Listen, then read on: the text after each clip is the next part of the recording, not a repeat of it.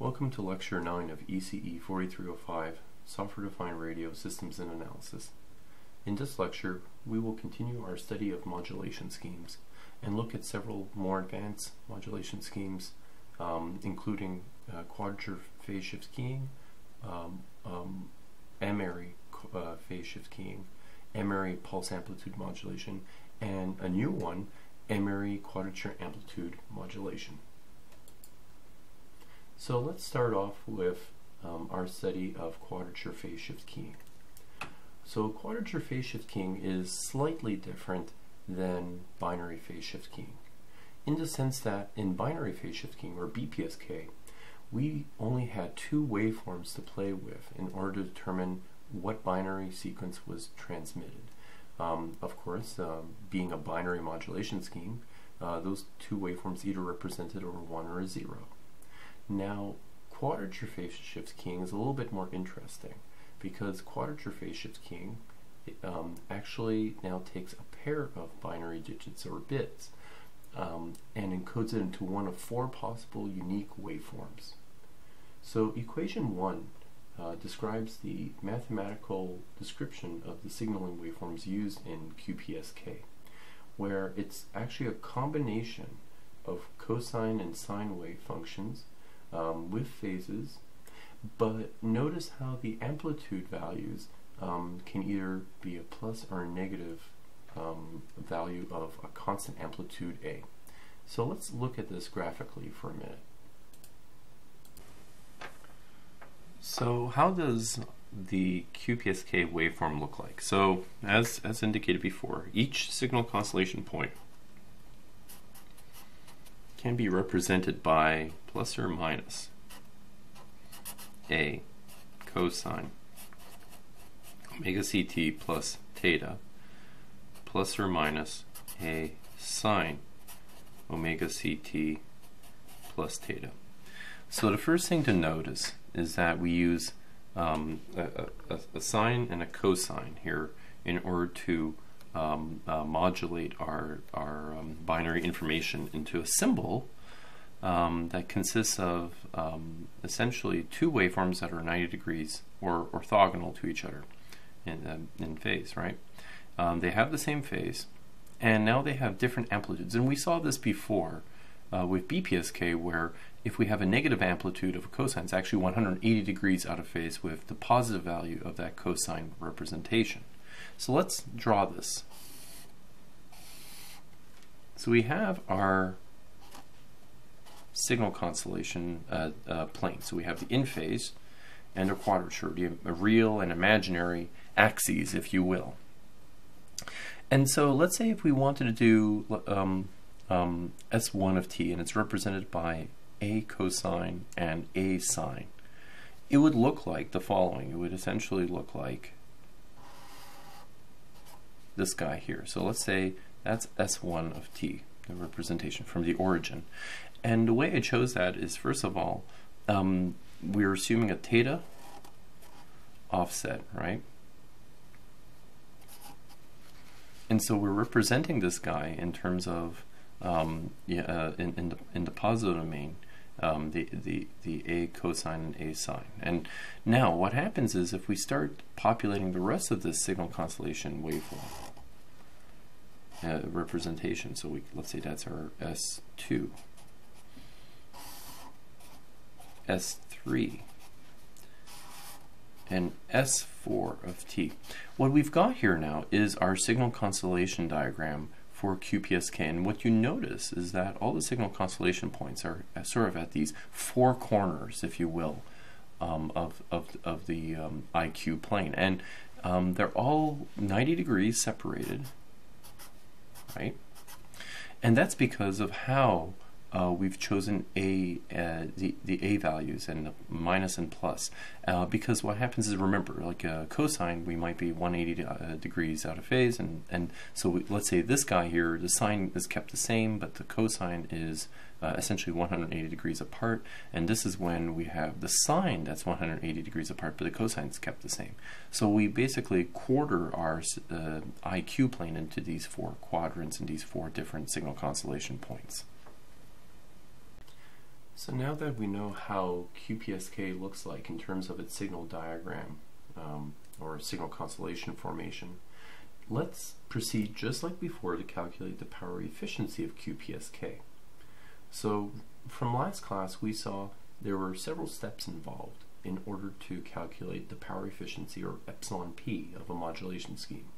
We have to compute the minimum Euclidean distance, and we have to compute the average bit energy expended. So in this example we will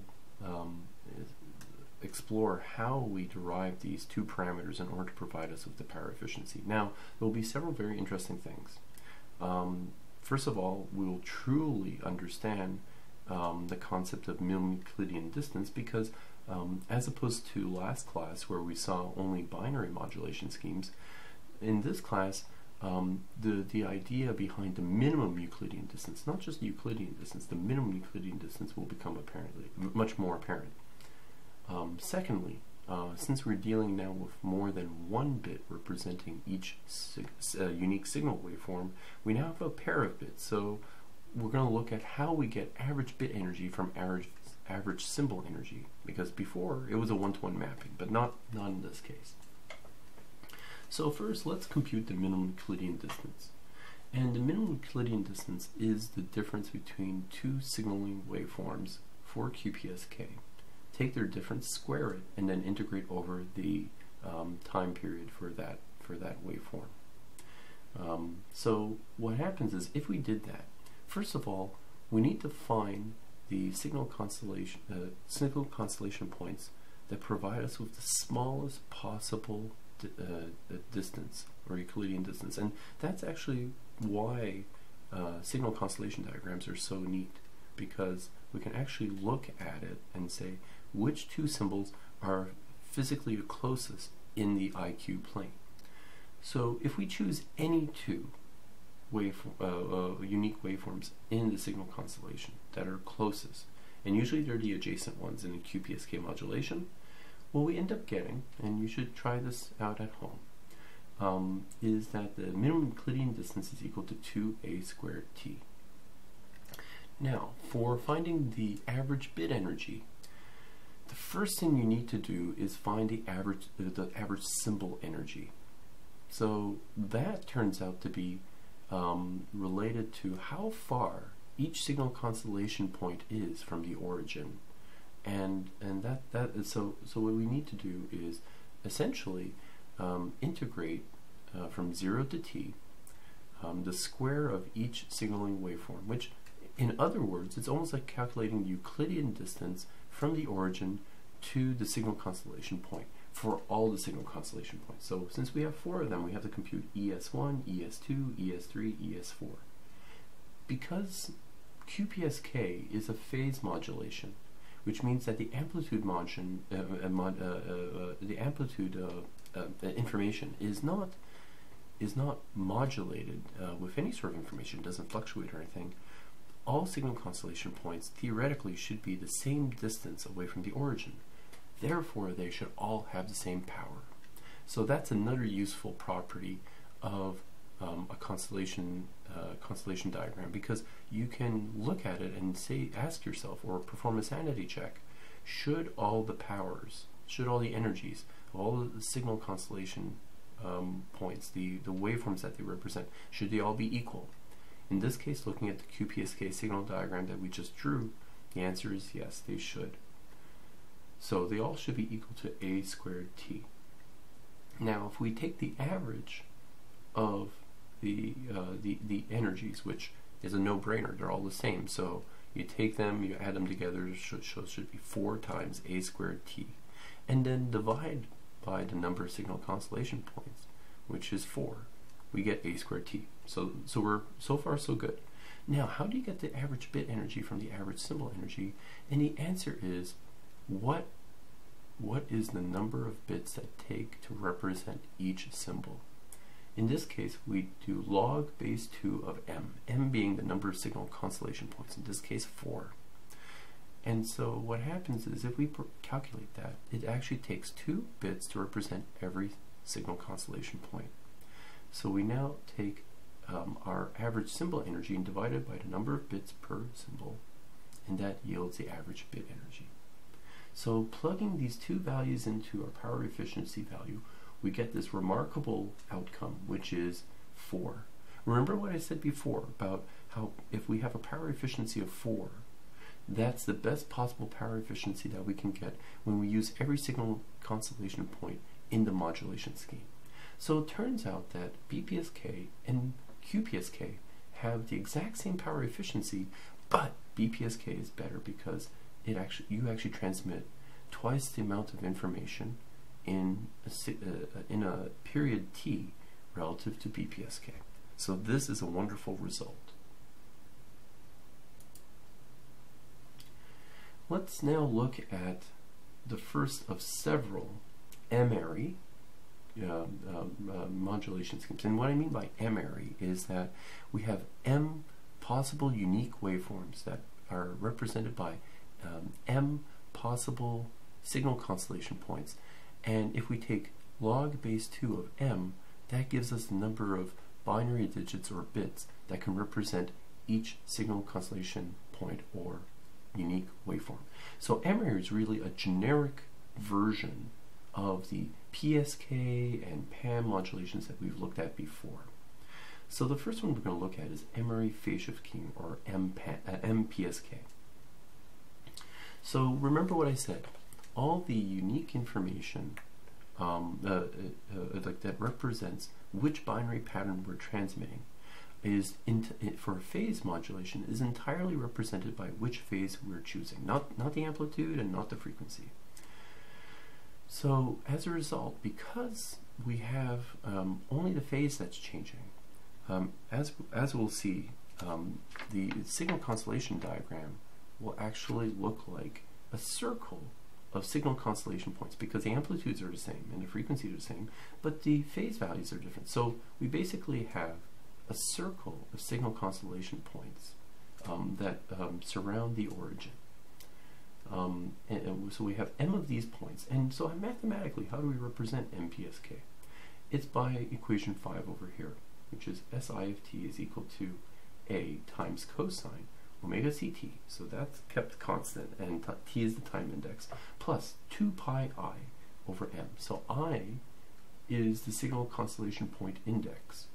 And so what we're doing is we're equally spacing out the signal constellation points by 2 pi over m radians around the origin in the IQ plane. And so our signal constellation diagram should look like a ring of these m signal constellation points. So before we do the mathematical analysis of M-PSK, let's think, what are the pros and cons of this type of modulation scheme?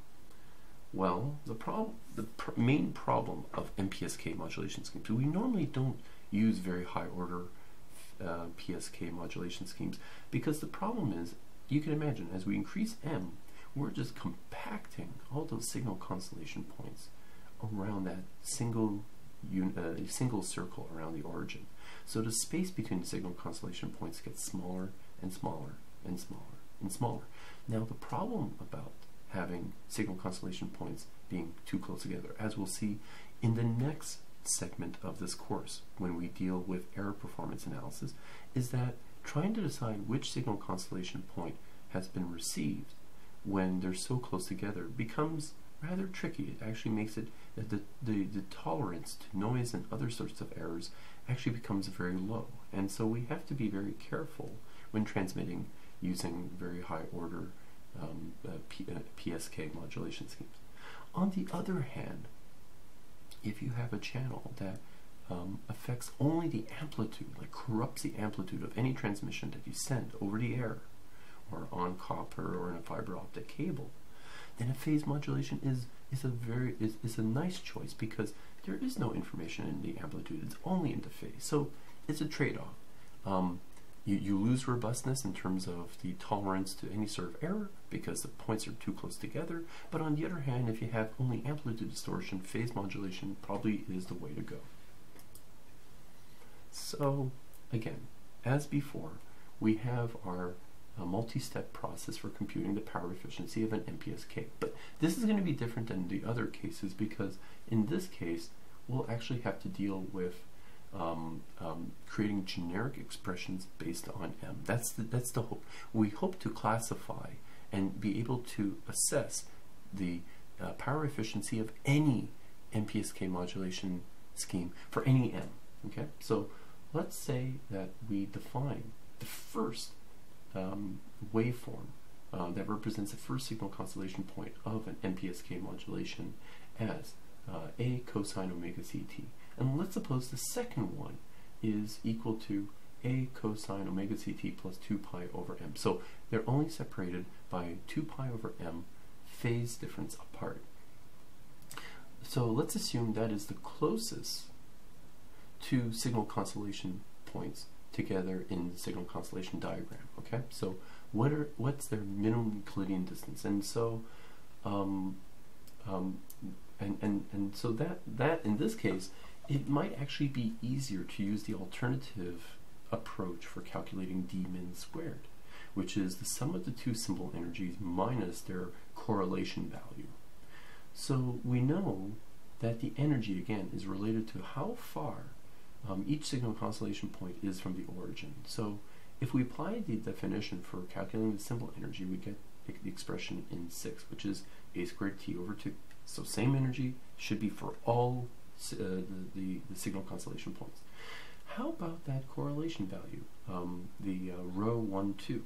Well, if we calculate that and use a little bit of trig, so we're going to have a cosine A times cosine B scenario. So you have to pull out your trig identities in order to figure out what that's equal to. You ultimately should get an answer that's equal to A squared t over 2 times cosine the phase difference, 2 pi over m. This is beautiful. So if we plug this in to our expression for d min squared, we get an answer that's equal to a squared t 1 minus cosine 2 pi over m. So now that we have the symbol energies, and we know that the symbol energies are equal for all signal constellation points because this is a phase modulation scheme where the amplitude value is not changing, the average symbol energy should be equal to a squared t over a squared times t. In order to get the average bit energy, we take log base 2 of m and divide it against a squared t, and that should give us give us our the answer where if let's suppose that's equal to b, so we know what b is equal to. If we plug it into the equation for the power efficiency, we get a generic expression for M-PSK that's equal to 4b sine squared pi over 2b, which is fantastic, because now if you tell me how many bits it takes to represent a signal constellation point or a waveform in an M-PSK modulation scheme, I can tell you right away what its power efficiency is equal to. Okay, so that's M-PSK. The next modulation scheme, generic modulation scheme that we'll be looking at in this lecture, is M-ary pulse amplitude modulation, or M-PAM. So M-PAM is an extension of the binary PAM that we looked at in last lecture. Okay? So what M-PAM is we saw the signal constellation diagram for binary PAM, which is essentially 2 points on the x-axis, and if it has a positive amplitude, it's in the positive domain of the x-axis, and if it's a negative amplitude, it's in the negative domain. So let's extend this to M-ary values. So there are M signal constellation points. What we get essentially is, so all the information is not encoded into phase, but rather all in the amplitude. So let's assume that we have a basic waveform, and we call it PT. This is our base waveform, and we describe the base waveform in this case, as we see here, is equal to the 2 unit step functions subtracted from each other. 1 unit step function is delayed by a factor of t relative to the other. So it gives us this rectangular pulse. And all we're doing is we're manipulating only the amplitude value of this pulse. And we choose our amplitude values to be spaced out uniformly. Basically, if we have an index parameter I, and we, let's say I ranges from 1 all the way to m divided by 2, AI is equal to A, our base amplitude, times 2I minus 1. So we space them out by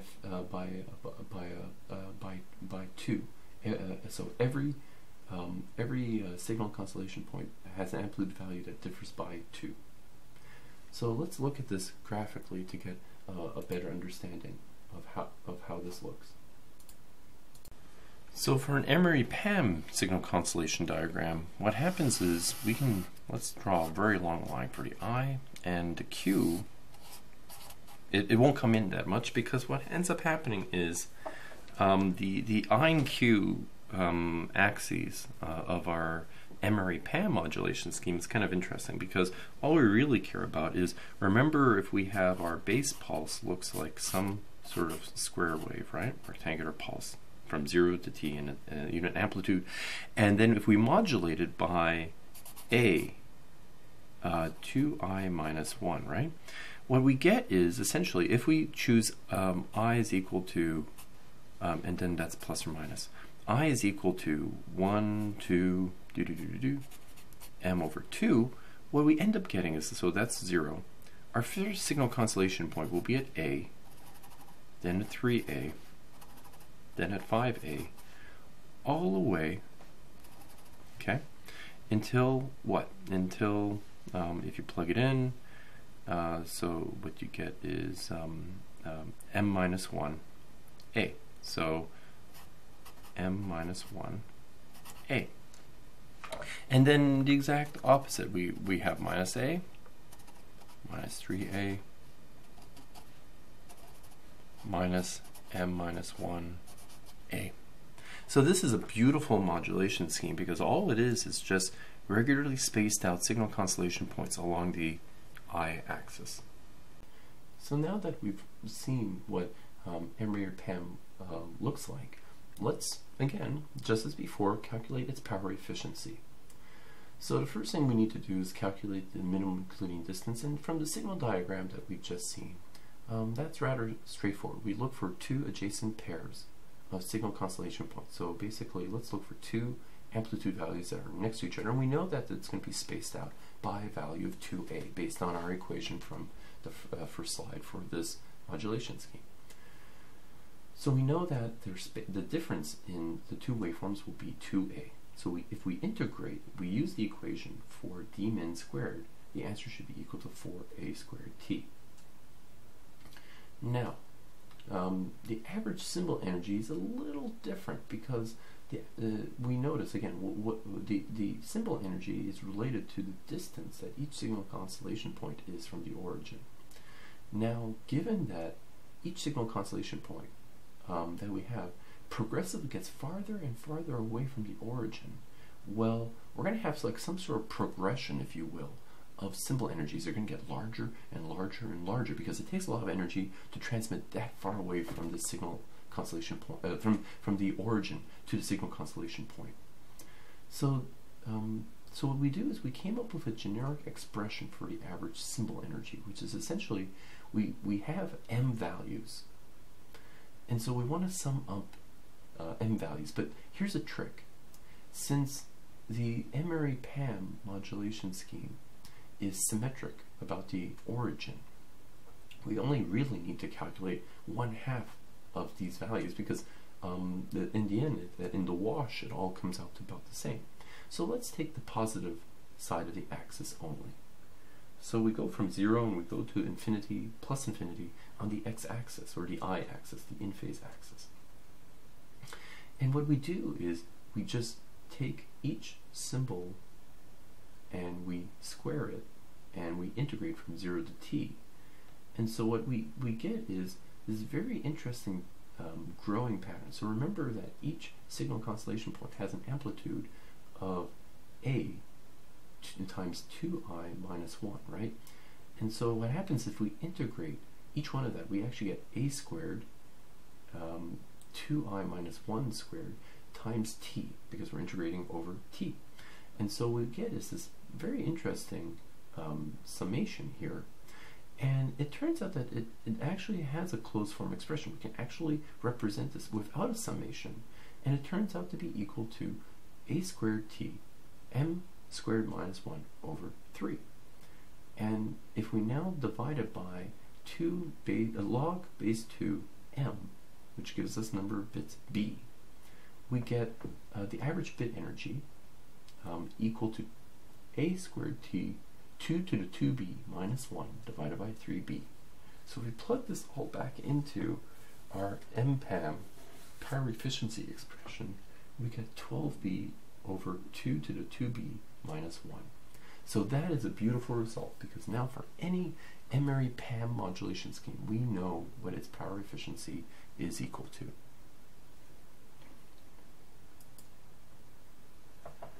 The last modulation scheme that we're going to be looking at is going to be our first foray into representing binary patterns in terms of both amplitudes and phase.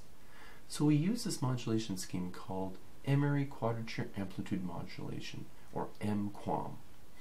And M-QAM is a beautiful modulation scheme. So whenever we deal with higher order modulation schemes in practice, we usually use M-QAM because of the way the signal constellation points are distributed across the IQ plane, but more importantly because the receiver structure is actually relatively simple.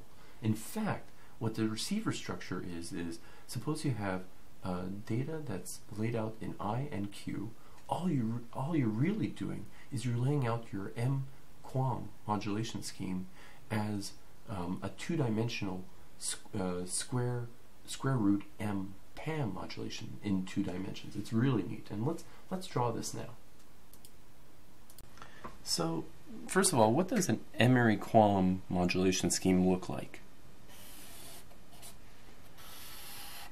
So let's say we take 16 QAM. Okay, so basically M is equal to 16, which means that B is equal to 4, right? Because log 10 of M equals 4. So I and Q. And so we saw how, excuse me, how Sij of T is equal to AI cosine omega Ct plus Bj sine omega Ct. So we're using cosine to modulate signal constellation points horizontally, and we're using sine to modulate signal constellation points vertically. So what happens is if we choose AI and Bj to be evenly spaced out vertically and horizontally, what we can do is create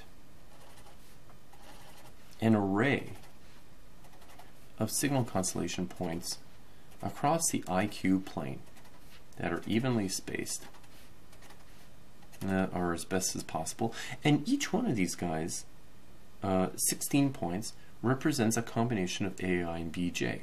So this is a beautiful, beautiful layout. This is a what we call a square QAM signal constellation diagram, because essentially we've laid it out in terms of a grid pattern of signal constellation points, which it turns out it's kind of interesting because it yields a very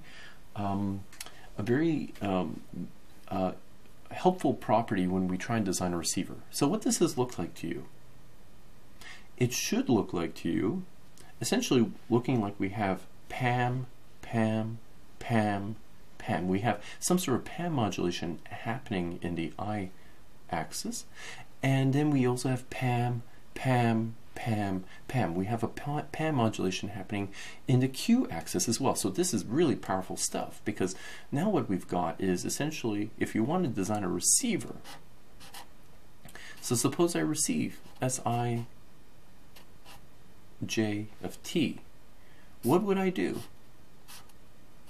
I would essentially, first of all, multiply that incoming waveform into 2 parallel streams by cosine omega Ct, if I know at the receiver what frequency I'm dealing with, and sine omega Ct. And then I low pass filter. And okay, so you might say, okay, Prof, why are you low pass filtering? And the answer is, and this is really cool. So take this expression and multiply by a cosine. Take this expression and multiply by a sine. What do you get? It turns out that you're going to get a combination through trigonometric identities of DC terms, so terms that don't have any cosines or sines in them, and you're going to have cosines and sines with double frequency terms. And so a low pass filter here will filter out the double frequency terms. Because it's double the frequency of the original transmission, we only keep the DC term. That's really cool. So we only keep the A's and the B's, and that's where all the information is contained. So after we sample,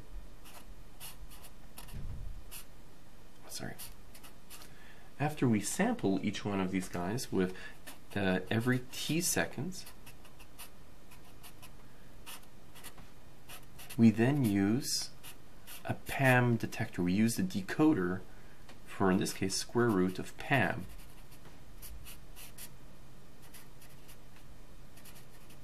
And that should give us AI and BJ. So that is a very powerful result. So for quadrature amplitude modulation, where we lay out the signal constellation points in a rectangular or a square pattern, we can reduce it down to using just two very simple PAM demodulators after we do a little bit of signal processing mathematics in order to get our respective amplitude values, from which we can then do decoding into the binary pattern. So now that we've looked at how M-QAMs looks like or how to generate it, and we saw how its signal constellation diagram looks like, which is phenomenal. Look at the beautiful symmetry that all those signal constellation points are positioned in the IQ plane. We now want to come up with, again, the power efficiency for an M-QAM transmission. So first, let's look at here at equation 9 how it looks like. And essentially the elegance is represented in terms of how we lay out the signal constellation points using only cosine and sine functions. And so what's cool about cosines and sines is that they are 90 degrees out of phase with each other. They're orthogonal to each other. So we can transmit on one and we can transmit on the other, and theoretically the two will never interfere with each other because they're out of phase. And because they're orthogonal, we can play in both dimensions. And so what happens is the cosine modulates our signal constellation point, defines our waveforms across the x-axis, across the in-phase portion of the signal constellation diagram, whereas the sine value modulates our signal waveform, our signal constellation point, across the y-axis or the quadrature axis. So it's great. So basically, depending on what our AI and BJ are, this will define which signal constellation point we're playing with in the IQ plane. So just as before, we want to calculate what the power efficiency is of M-QAM. So we calculate the d-min, and now here the d-min is, we have an array of signal constellation points, but it turns out that the adjacent signal constellation points will yield the smallest Euclidean distance, and you can do that by inspection by looking at the signal constellation diagram yourself. So suppose we take S1 and S2 and apply the definition for d-min squared. It turns out that the answer yields 2a squared t. And if now we compute the symbol energy, remember how it's related to the distances to the different signal constellation points in the signal constellation diagram. Again, remember it's the distance from the origin to each point. And because each quadrant now is symmetric with each other, we only actually really need to compute the signal constellation point for each quadrant, for just one quadrant, and in order to find the average symbol energy, because otherwise it's just wasted effort if you want to do it for all four. And this is actually very helpful, because what ends up happening is, imagine you have a very large signal constellation representation, like 64 QAM or 256 QAM. That's a lot of symbol energies that you've got to compute. On the other hand, if you just have to worry about one sector, this is a lot easier to work with. And what it turns out is that if we solve for the average symbol energy, we get a squared t m minus 1 divided by 3, and then divided by the number of bits b to give us the average bit energy, gives us a squared t 2 to the b minus 1 divided by 3b. Plugging it into the power efficiency equation, d min squared divided by EB bar, we get the power efficiency for M-QAM equal to 3 factorial b divided by 2b minus 1. And so this is, again, another beautiful result. So in this lecture, we've covered 3 sort of generic, very commonly used modulation schemes and derive their power efficiency based solely on the number of bits that need to be represented for each signal modulation scheme. And so now, this is what all engineers do. Given that we have all these modulation schemes, what is the performance? What's the trade-offs between each one of these signal modulation schemes? So what I've done is laid out here in a table for different m values, so basically different number of signal constellation points, what are the power efficiency values? Or in this case, instead of power efficiency, what I'm doing is I actually defined something called delta SNR, or the SNR loss, if you will, for each one of the modulation schemes. What this means is how much are we off by from the optimal, the best possible one, which is 4. So what I do is delta SNR is equal to 10 log 10. Okay, so this is already in dB. The power efficiency of QPSK, which is 4, divided by the power efficiency of the other modulation scheme. So we want to see how far off we are from the optimal power efficiency for M-PSK. So that's amplitude, that's MRA amplitude shift keying. That's equal to M-PAM, M-PSK, and M-QAM. And so for different values of m, which is represented by a different number of bits, we have this arrangement. And what we see is there's several very important things to note. So first of all, the one-dimensional modulation scheme, in this case the M-PSK or M-PAM, always possesses a far worse power efficiency for higher order representations relative to M-PSK or M-QAM, which are both two-dimensional modulation schemes. As you can see from the values here, it has the largest numbers, the largest delta SNR values. The other thing to note is M-QAM possesses the best power efficiency, but you notice that for cases of m equals 8 and m equals 32, we really don't know what the values are, and that's because for 8 and 32, we don't have a fixed arrangement. How do you lay out these signal constellation points? So that's a little bit ambiguous, and so we don't know what those values are. But there are some modulation schemes that implement M-QAM using those number of signal constellation points, but we cannot make any sort of generalized claim here. Okay. So the punchline for the power efficiency in the table we just saw is that two-dimensional modulation is better than one-dimensional modulation in terms of power efficiency. And that all modulation schemes studied here are linear modulation schemes, which is great because, as you saw, receiver complexity is rather straightforward.